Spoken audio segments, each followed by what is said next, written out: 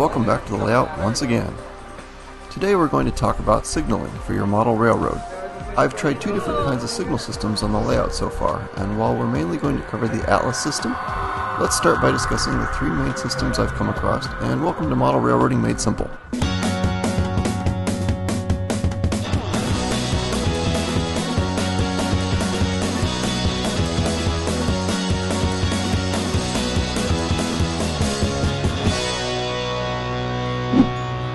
If you're like me, you want to have some realistic signaling on your layout, or you've been talked into it by your friends.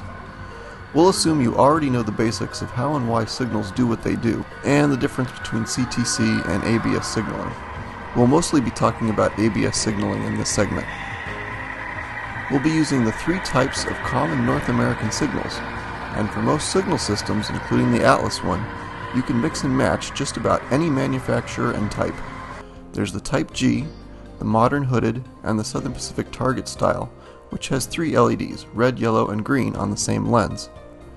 We won't go into flashing aspects in this video. However, most of the systems I'm aware of can accommodate this if desired. You also have two signal head variants of the three types mentioned for diverging control points. The lower signal is for the siding, and the top signal is for the main. Hence, red over a green is a diverging clear, as the tracks diverge and go into the siding. First up is signal systems that use Digtrax LocoNet as the primary way of communication. If you've got a Digtrax system, then you probably already have LocoNet and should seriously consider going that route for your signaling. Digtrax and other manufacturers make components and parts that are designed to work with LocoNet.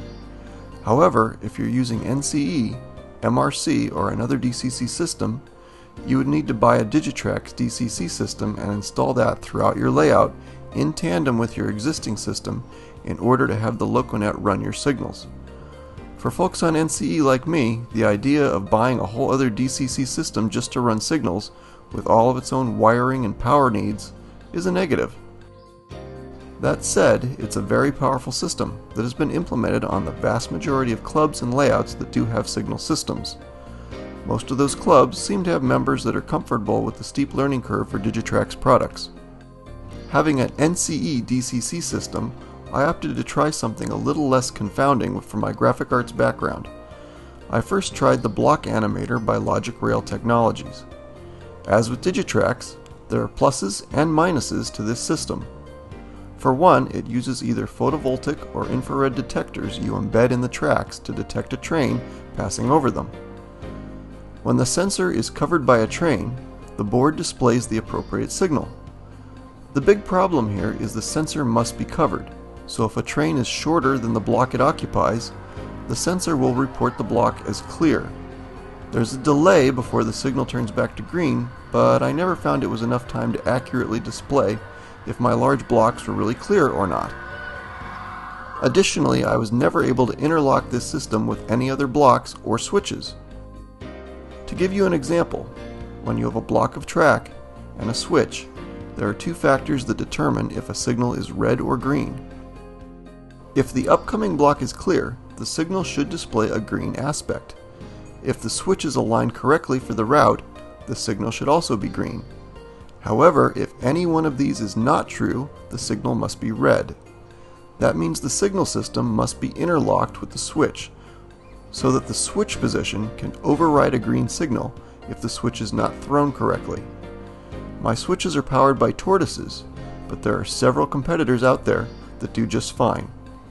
The problem with Logic Rail is I could never get the tortoise to interface with the board, leading to cases where both a siding and a main would show as green, which is impossible in the real world. We'll come back to this concept in a little bit. So for two main reasons, I decided to abandon the Logic Rail system: the lack of true detection with the infrared sensors, and lack of interlocking ability with the switches. If you have a smaller layout and are willing to accept some deviations from prototype, Logic Rail might be an okay option.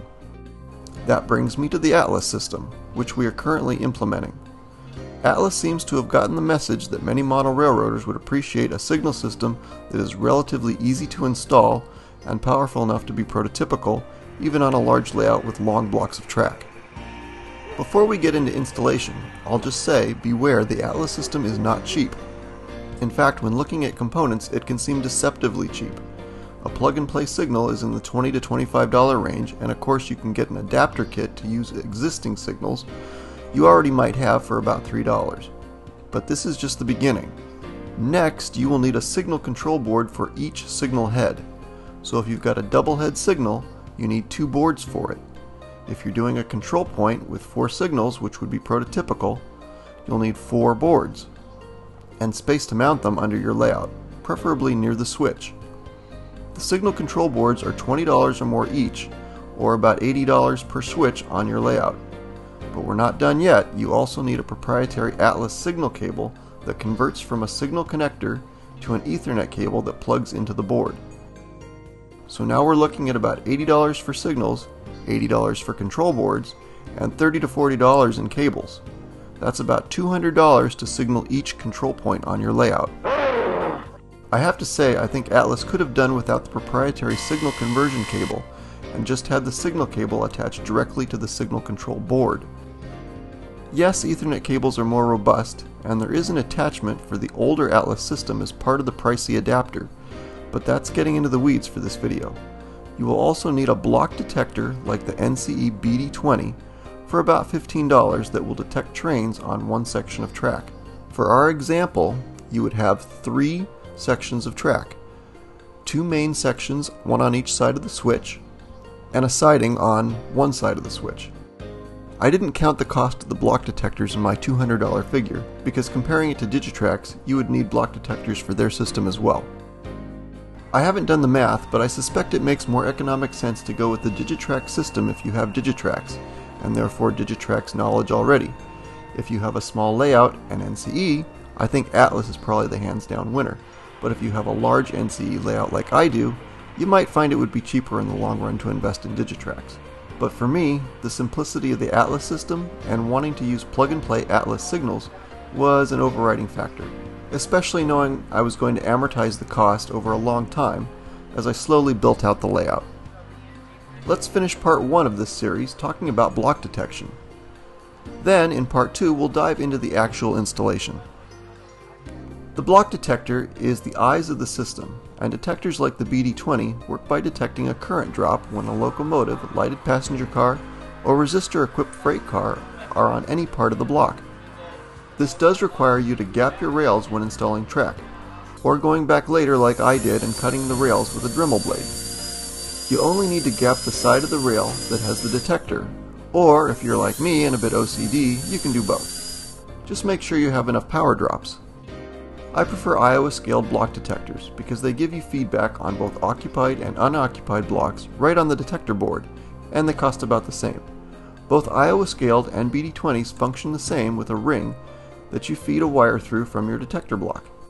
I've never needed a second wrap of wire, but some people do. It's critical that the block detector is placed between your power district and the section to be detected. I made the rookie mistake at first of putting it through one power drop only and missing a few more drops down the line. That resulted in the loco being detected only when it was right over that power drop. Whoops. With your block detector correctly installed, simply test a loco or power draining car on the rails, and the LEDs on the detector will show you what your signal will eventually report.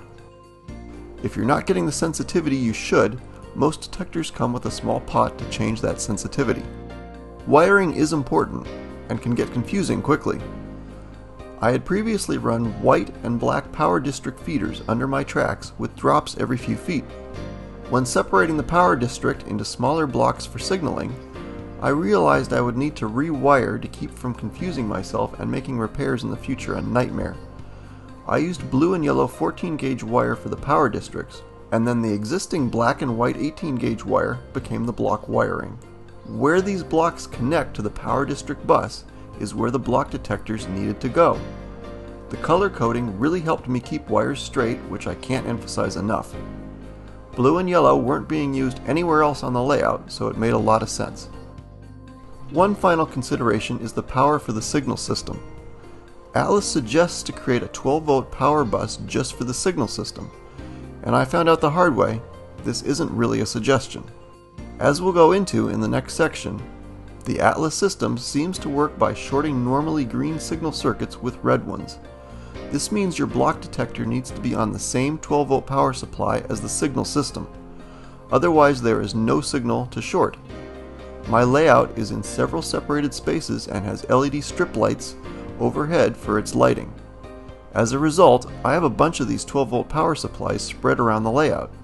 It's very handy to just pull power off one of these circuits if I want to light a structure, power components, or what have you. So a block detector way down the line from an Atlas control board must be on the same power supply. I found out this the hard way and had to go back and run a dedicated 12-volt power bus around the layout for the signals. Running this 12-volt bus around certain parts of the layout is going to be difficult for me. So I may try to drill some holes for wiring, but I think I would prefer to switch the signal system over to another power supply in a different room. That'll require a second block detector on one section of track. One to detect the block for the first Atlas power bus, and the other detector which will be part of the second Atlas power bus. I know most of you won't have this problem, but it illustrates you can't just hook stuff up willy-nilly and expect it to work. Thanks for watching part 1. In part 2, we'll go through the setup process of a 4-signal control point, which will be the most common application on most layouts. In the meantime, be well everyone.